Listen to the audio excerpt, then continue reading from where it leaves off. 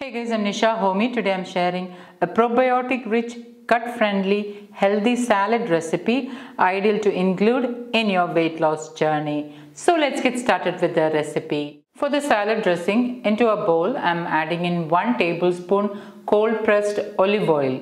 Squeeze in juice of half a lemon, half teaspoon chili flakes, half teaspoon freshly ground black pepper powder, half teaspoon roasted jeera powder also known as cumin powder, half teaspoon sea salt or as needed, and give this all a good mix. 1 medium sized zucchini chopped, 1 medium sized onion finely chopped, 6 tomatoes quartered. This is the size of the tomatoes I am using in this recipe. 1 cup boiled chickpeas also known as chana. So what I have done is I soaked the chana overnight and then pressure cooked for about 15 to 20 minutes with about half a teaspoon salt. 3 tablespoons finely chopped coriander leaves. Roughly give this a good mix. I have roughly mixed everything. Next I'm adding in my homemade sauerkraut. I have already shared how to make sauerkraut at home. Links will be updated below this video in the description box.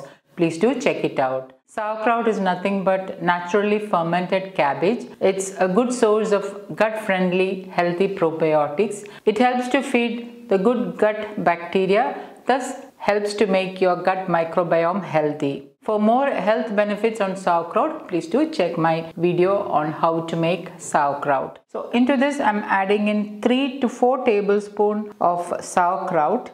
Give this a light mix. If you don't have sauerkraut at hand, you can always add in 1 tablespoon apple cider vinegar instead.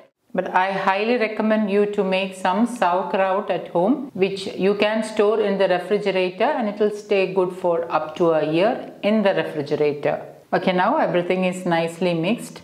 And lastly, to make this more nutrient dense, I'm adding in a handful of microgreens. These are white radish microgreens. If you're new to microgreens or if you would like to make microgreens at home, I have already shared a detailed video on how to make microgreens at home. Please do check it out. Links will be updated below this video in the description box. So guys, do try this healthy tomato salad recipe and let me know in the comments how it turned out. Thank you for watching and until next time, take care. Bye-bye.